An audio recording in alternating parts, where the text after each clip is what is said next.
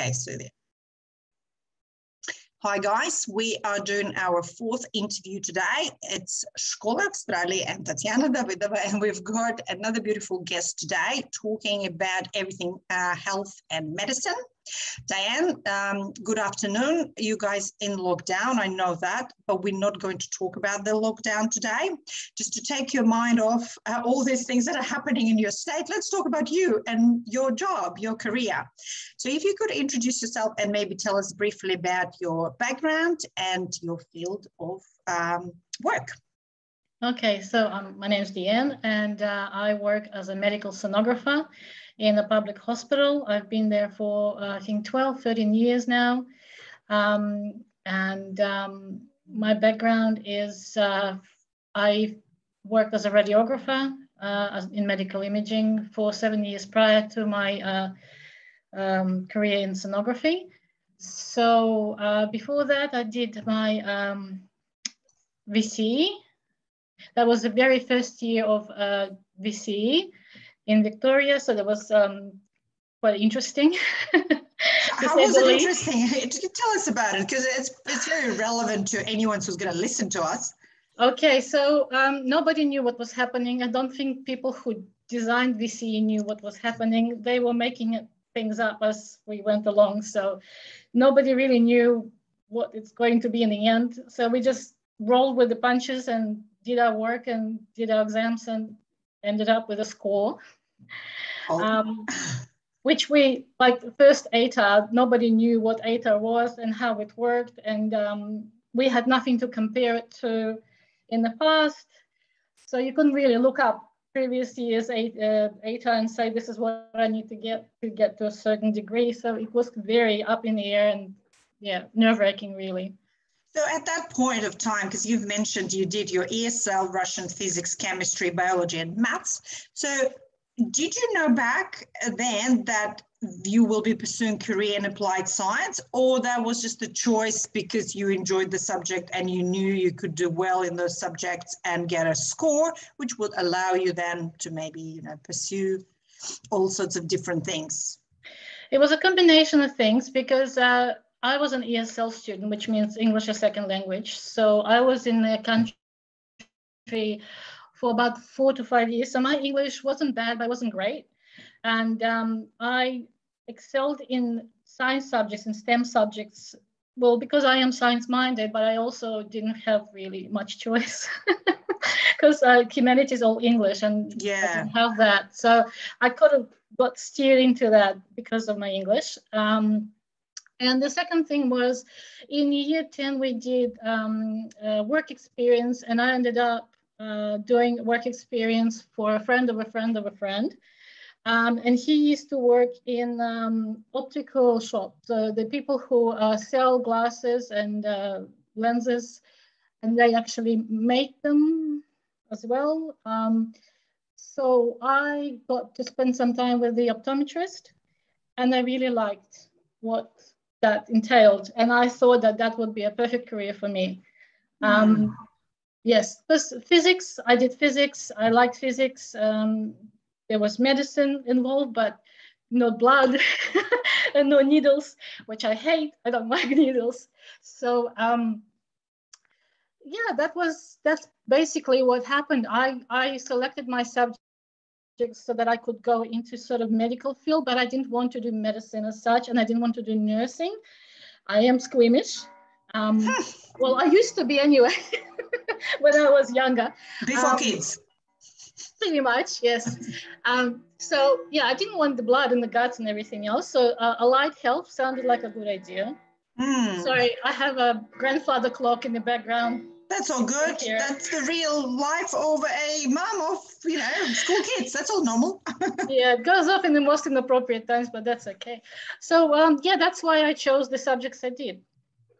Okay, so now after you have graduated, you went for Bachelor of Applied Science in Medical Radiation, which is medical imaging, and then you followed up with the diploma in medical ultrasound. That was just specialization that you felt that you need to add on to, pivot into a specific field, right? Mm-hmm. Okay.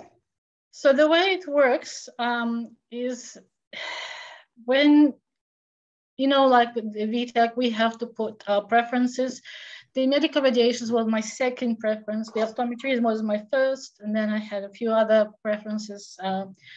And I actually got quite a good ATAR that could have gotten me higher than the course that I selected as my second choice, but I didn't really see myself doing anything else. I didn't get very little to get into the optometry. Optometry. Yes, so I decided not to take any chances, just go for the second choice, which was a good choice because it had a very good selection of subjects that I quite enjoyed. There's a lot of physics in there. There's biology, like anatomy, physiology. There was psychology, which I also quite enjoyed. There was IT, like computers. We had to do some programming because we work with computers, and there's a lot of computing involved in our job. So I looked at the subjects and I thought, you know what, that looks like a really great course because I would really like to do these things. You have to remember that medical radiations, it's a very big umbrella. It's not just medical imaging, it's also radiation therapy and nuclear medicine, which are also part of medical radiations. And the RMIT course that I did has 3 streams. So the first year is general year, everybody does the same subjects. And then in the second year, you decide which stream you're going to go into, okay? Depending on whether you like those subjects that we did in the first year or you didn't. I don't know if people are aware of medical radiation therapy and nuclear medicine, what they do. It's a very long story, really. Don't know if we have enough time. That's okay. I mean, people can obviously look it up and read the descriptions of the courses, but what's important, that what you're saying is that you are given a year to suss the industry more or less, and many unis, they have that model. They even by allowing double degrees, they give you the taster plates of subjects and specializations, and then you niche down. That's right, you niche down. So I chose the medical imaging, the radiography course, and that put me into that imaging stream. Right. So after I finished that course, I got my first job, and I worked in that first job for 7 years. Yes, so as a radiographer, and as a radiographer, you do a lot of stuff in terms of different modalities. It's not just X-rays, it's a lot of other things. So you get to work as a mammographer. Mammographer is a person who takes X-rays of the breast, female breast. Also, you get to work as a CT technician. We do CAT scans. There's also MRI, magnetic resonance imaging. That's the noisy one. Yes. And also the ultrasound is another modality that we use as a medical imaging modality. So when you work in the industry as a radiographer for a few years, you get to get a taste of everything a little bit. And you kind of look at it. Being a radiographer is great, but it also a little bit limiting after a while, because you learn as you go, and then there comes a point in your career where you've learned everything that there is, and you get a little bit bored. So you try to think, okay, what do I want to do next? So where can you go from the skill with the skill set that you've got? So some people, what they do, they stay as a radiographers and they specialize in something that they like, or something that their job gives them training to. Okay, so sometimes you just don't get to do what you want, but you get to do what there is, what's available. So for example, if you're working in the place where there is no magnetic resonance imaging machine, then they can't train you in it. Okay, so you get to train into something else, what they have. So I was lucky that I was able to secure a trainee position with my job as a radiographer. And it was an in-house kind of job.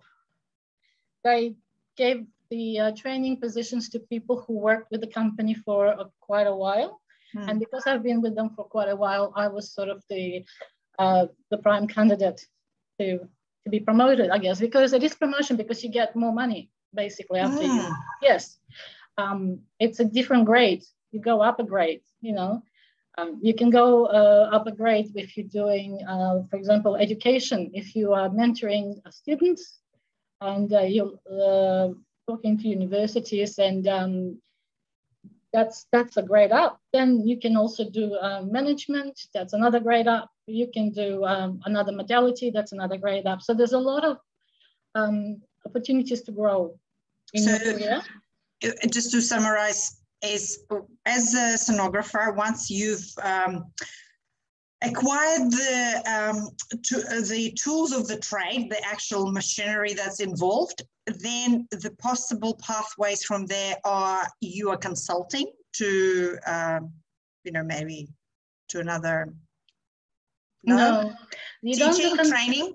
You can do training and teaching, yes, because then you also have to do some other courses in education. Okay, so you have to upskill to be able to train, like Cert 4 in training and assessment, yeah? Cool. Yes, yeah? So if you are involved in training, then you have to do some educational training for yourself first. Yeah.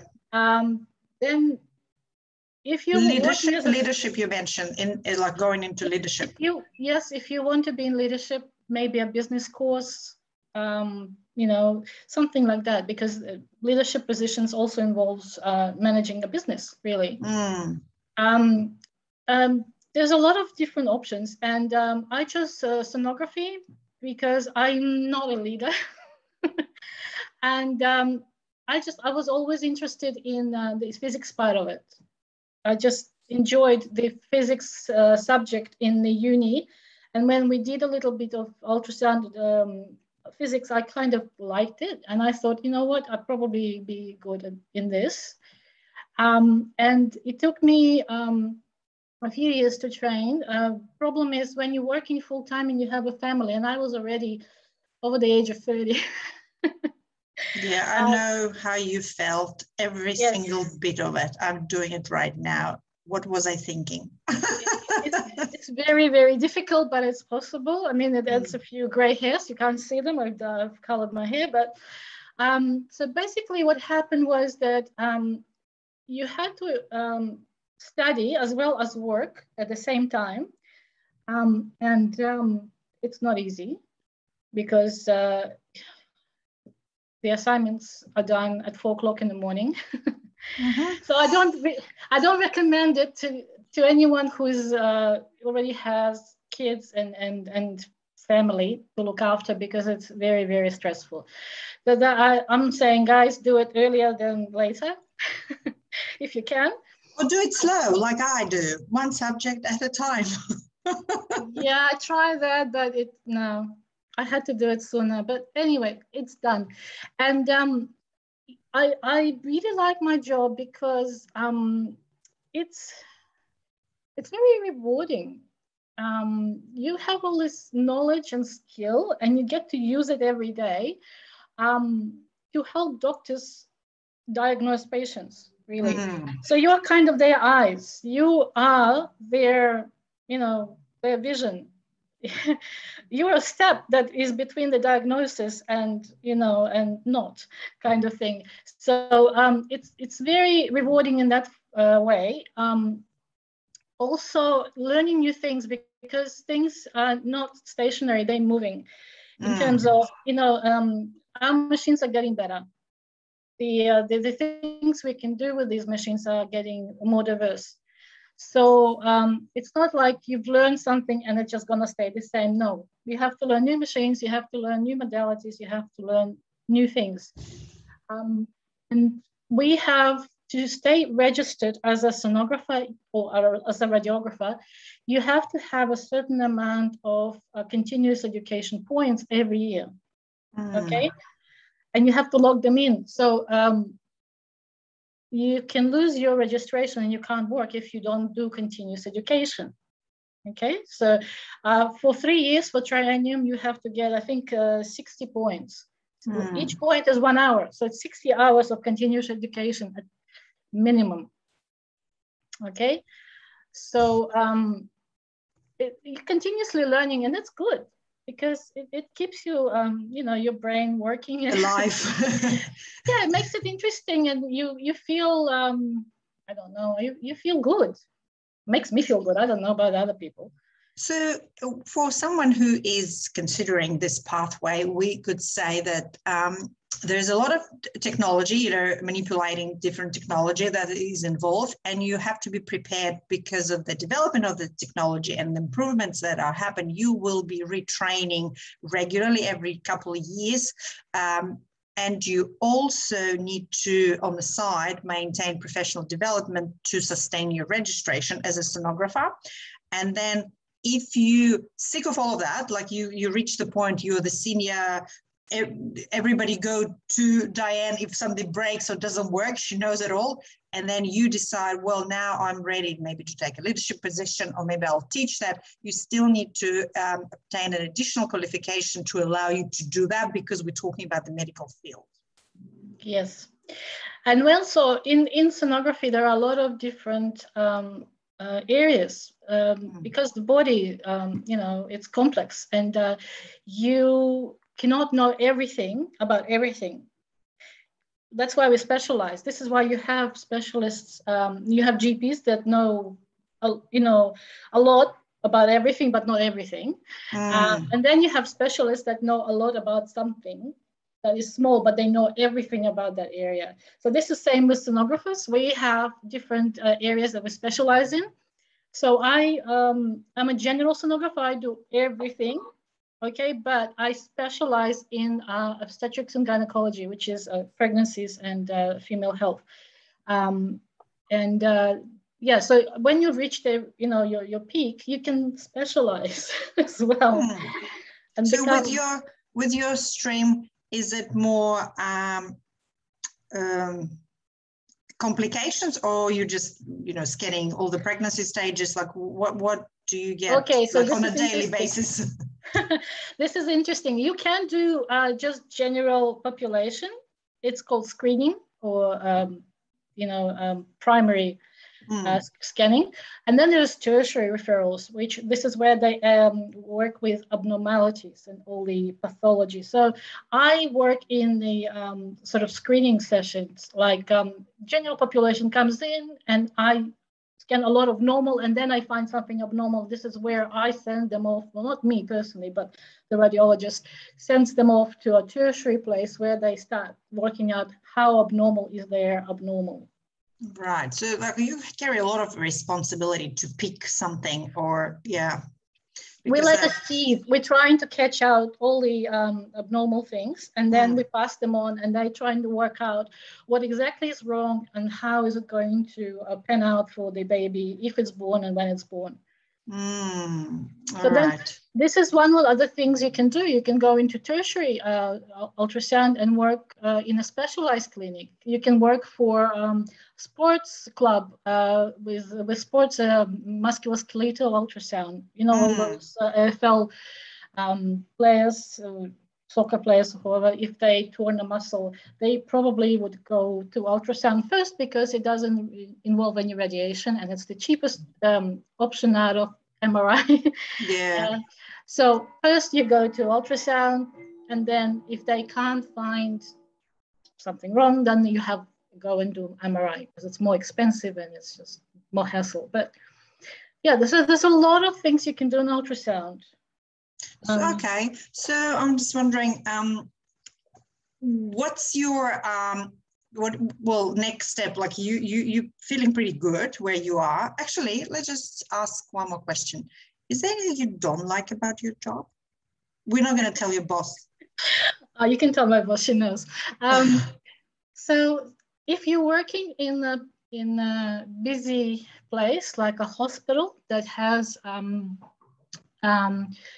emergency department, you have maternity department, you have inpatients, theater, if you have patients coming in from the street, so to speak, you are under pressure, time-wise, because each scan should take about half an hour, okay? And you are pressed, excuse me, sorry. That's all good.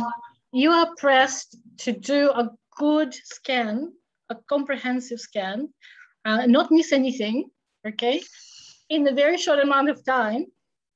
And you are doing it on a patient that is in pain or distressed or bleeding or throwing up or wanting to go to the toilet, but they're on the bed and they can't get to the toilet. Yep. And so you have to actually give them the bonding joy. But it comes with the job. It's something you have to do. In healthcare, this is what you do. You work with people, and people come, with their problems. Oh, then look, I've got a perfect analogy for that. It's like you are standing in the room of 32 children and you have 45 minutes to teach them something. And one has dyslexia, one has special need, the other one is picking their nose, the other one is doing something else. So very similar. Very similar. I think a lot of jobs will have those time pressures or, so I don't enjoy that part, but you get to kind of get used to it and pace yourself and not freak out and not go, I am having anxiety attack. You kind of sort of go into like Zen zone, and it's like, okay, I'm just going to focus at one thing at a time and try and do a good job. And if I get to that patient by that time, I'm, so be it. Okay, so now we kind of going through stages, like for somebody who is taking up this career, they know, okay, I train in the machines and I specialize. So what would be the next career progression for someone like you, like in whatever? Okay, so yes. I had options. I was approached by my management about the senior position where I would be like a leader. I declined that because I have family responsibilities and I don't want to work full-time anymore. Plus I have health issues with my back, which is another thing I have to mention, because when you work in as a sonographer, you do a lot of shoulder movement, and you get problems with your neck and your shoulders and your back. So yeah, that's it takes toll on your body, because there's a lot of repetitive movement, and you can ask any hairdresser, they have the same issue.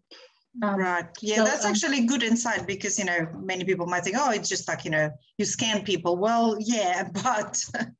You sit there for 8 hours and you're just moving your arm up and down. And it's not easy. No, it's not. And plus your posture, and sometimes you have to lift patients, sometimes you have to lift things, which if you don't do it correctly, you do damage to your back. Yeah. So the plan is just to stay where you are, like until the kids are grown up, and you can then think about yourself again. Well, it depends. If you have ambitions and you want, and you have that opportunity, you have the opportunity to do more. You can go into management, you can go into leadership positions. At the moment, I am more of mentor to our trainees and newly qualified. I'm like the mother hen, so I'm there just to catch them in case they, they get a bit flustered. And I do training. I haven't done the educational course, so I'm not the official sonographer. What do you call it? Trainer, but you can train people at work. Yeah, so I am kind of his backup. If we have too many students or he's busy with something else, I'm the one who is doing his job, really.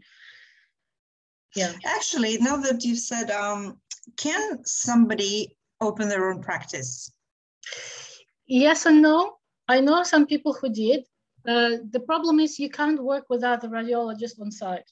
So you have to have a radiologist, and then you have to have a doctor who is working with you. You can't have doctor working for you. Right. Cool. Yeah. Okay. You can work for the doctor, but the doctor they're very special people. That's right. So the radiologist is the doctor who does the reports, who looks at the images and interprets them and does the actual letter that is sent to the Doctor, GP. GP or whoever's That's right. So they can open up their own business and we can work for them. Okay. But if we are opening our business, they can work with us, but not for us. Yeah, alongside. I don't know how that works, but that's how it works. Right. And the conditions, if somebody, a young person just out of uni with a Bachelor of Applied Science, medical radiation, in your industry, what is more favorable, to work for a private provider or work for a private hospital or public hospital? What are their so you get niches? you get what you can. Oh, okay. Is it competitive? Is it competitive? As a first job, because when I was finishing my degree, there was only one degree in Victoria. Okay. In RMIT. Nowadays there are 3, I think. So and plus we also, I don't know how about now, but we had a lot of people coming from South Africa to work, and also from Great Britain. Some of them came on working visas and stayed. And took our jobs. But we had shortage. We had a real problem because a lot of people who did this course, they would stay in Melbourne. They didn't want to work in regional areas. So there was not many people. So if you have someone coming from overseas, you can give them an option, Yeah. This much money, but you work in Echuca, where you get this much money and you work in Melbourne. So but nowadays it's a little bit different. There's more courses and more graduates, and amount of jobs is probably the same. So what about, to finalize all of this, if we have a year 10 student at the moment, looking back, I know that your choices of subjects, but looking back at it, what subject for VCE would give them a good foundational knowledge to make their life at university a bit easier when they study applied science? So chemistry, right? Yes, definitely chemistry. Physics? Definitely physics. Biology?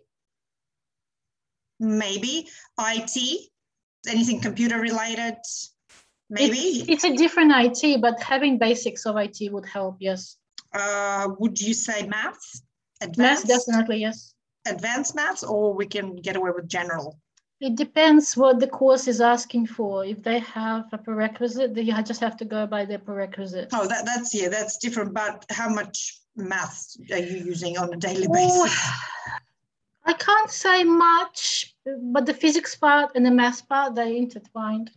Plus the chemistry part and the physics part also intertwined, because we're talking about molecular physics, atoms, molecules on that level. Right. So there's a lot I'm not at that level at all. Okay, so physics, chemistry, biology, maybe a little bit maths, IT, and you mentioned psychology? Yes, psychology. I did not do psychology in school, but I had no issues with doing it from scratch in uni. And that was useful for the job you're doing right now? You do need to have psychology because we are dealing with, sometimes we're dealing with people where we have to give them bad news. You have to break bad news, especially if you're working in obstetrics. When there's a loss of pregnancy, you are the first line of bad news. Yeah. As allied health, we're not allowed to give the results to the patients directly for medical legal reasons. You call the doctor. Yes, so we say, look, we'll send the results to your doctor. You need to call the doctor, and the doctor will talk to you about it, right? So we cannot give out, even if I can see something really bad on that patient, I have to send them to emergency department for the doctor to deal with them. I cannot tell them, you have this, this, and this. I have to tell them, you know what, you really need to go to emergency department right now, and actually make a call and say there's a patient on the way. So it's very difficult because we are in a difficult position where we have to dodge the question, but in a way as not to upset the patient, because they get very upset if you don't tell them, because it's their health and they're there and they expect to get some sort of information. So we have to be very careful how we word things, how we say things. We have to read people. We have to see if they actually understand what we're saying to them, because when they're in shock, they are not retaining information and not the instructions that we give them. So you kind of really need to know a little bit of psychology. And if you are going to give them bad news, there is a process that you have to go through. So you can't give that to them suddenly. You need to give them little body language clues, little things that might give them an idea something's not quite right. Just to prepare them. To prepare them. That's right.